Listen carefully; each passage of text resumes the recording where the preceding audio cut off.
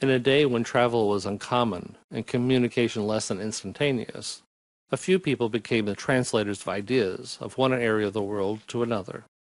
Most of America's initial understanding of existentialism is from Rollo May. May is an American who traveled to Europe, studied with Tillich, the existential theologian, and read widely while recovering from tuberculosis, including a 3-year stint in a sanatorium. May combines Kierkegaard, Binswanger, and Heidegger's existentialism, but flavors it with a bit of American humanism. If you've read a lot of existential thinking, you might see some differences emerge. If you find these diversions troubling, blame it on ocean travel. Apparently some things get lost at sea. May emphasize the need for love and men's capacity to will. He sees love as an act of will. It is not the fluffy emotional experience of infatuation. It is the choice, over and over again, to act in the best interest of another. To love is to actively care. It is more than emotion. It comes from the core of our being. May identifies 3 types of love: eros, philia, and agape. Using these 3 Greek words for love, you can see the importance of love in our lives. Eros is the root of erotic or romantic love. It is also the need to unite with others. Philia, as in Philadelphia, is brotherly love. It's getting along with your neighbors. In contrast, agape love overrides all other loves. It is the unconditional positive regard of Rogers, or the divine love God has for humanity, or the self-sacrificing love you have for your family. In any case, it is thoughtful love. Love is tremendously important because it fills the loneliness and emptiness of life. At some point we realize we are going to die, and that realization produces anxiety and existential angst. May suggests that anxiety can be normal when it helps you grow, or neurotic when it traps you in indecision or ineffective coping. To counter our existential angst, we must choose to love. We must use our will to actively choose the best of the possibilities before us. By our active choice, we can emerge from the background. We can stand out as beings that not only have life, but have good life. Existentialism isn't about existence. It's more than physical life. An existential life is about essence or being.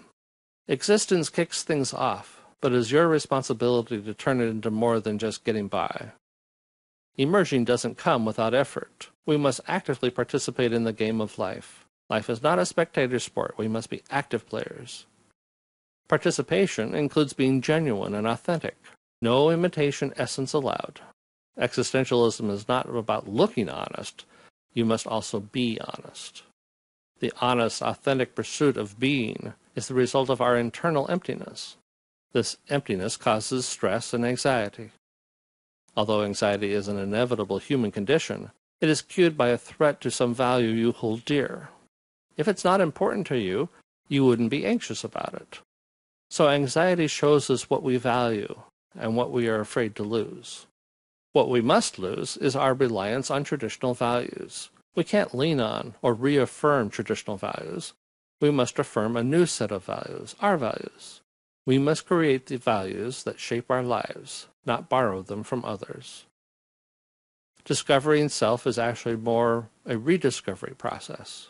May would not want to say that you don't currently have a self, but rediscovery emphasizes that the process is not automatic. Discovery comes at the risk of some anxiety and the threat of an internal crisis. After all, we are born into a social context and highly impacted by our interpersonal relationships. But we must move beyond those influences to discover who we are. For Rollo May, psychology must be encapsulated in a broader framework. We must see ourselves in the light of our assumptions about reality, integrity, and what it means to be human. We must center ourselves, use our power of will to choose what we shall become, and rediscover ourselves and our feelings.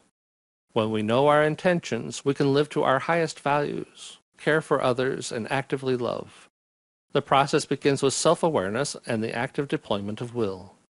There's some things about ourselves and our lives that we can't change. May calls this our destiny.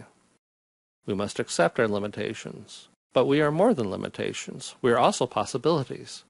We can choose courage by facing our anxiety head-on. We have to balance love and will. All will and no love makes us empty perfectionists. All love and no will results in infantile inactivity and the belief that everything should come to you. True creativity is the combination of love and will. Existentialism emphasizes the possibilities of life, what we can become, what we wish we were. Will is the ability to make our wishes come true.